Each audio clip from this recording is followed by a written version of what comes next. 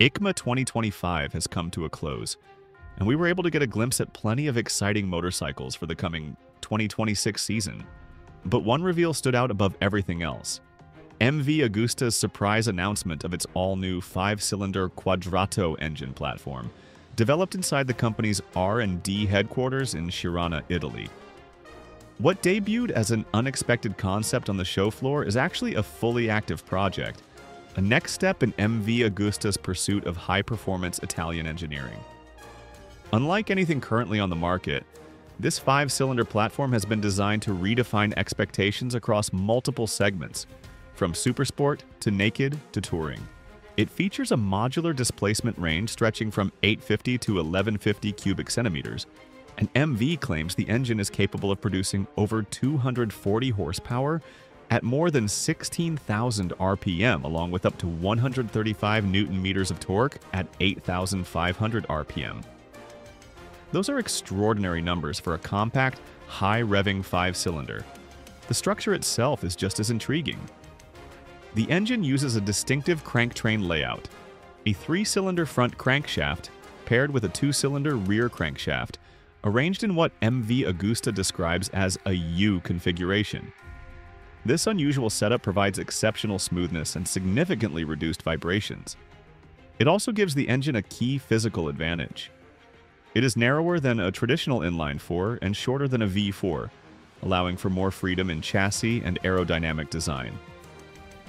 Despite the power figures, the engine remains incredibly lightweight, tipping the scales at under 60 kilograms. MV Agusta has also embraced electrification in clever ways. The engine uses an electric water pump and an electric oil pump, giving more precise control, improved response, and overall greater efficiency compared to conventional mechanical pumps. One of the platform's standout characteristics is that it achieves exceptional torque delivery and strong rideability without relying on variable valve timing. The unique 5-cylinder firing order provides both low-end usability and brutal top-end power, while keeping the design mechanically simpler. As for which motorcycle this engine will power, MV Agusta is not ready to reveal specifics.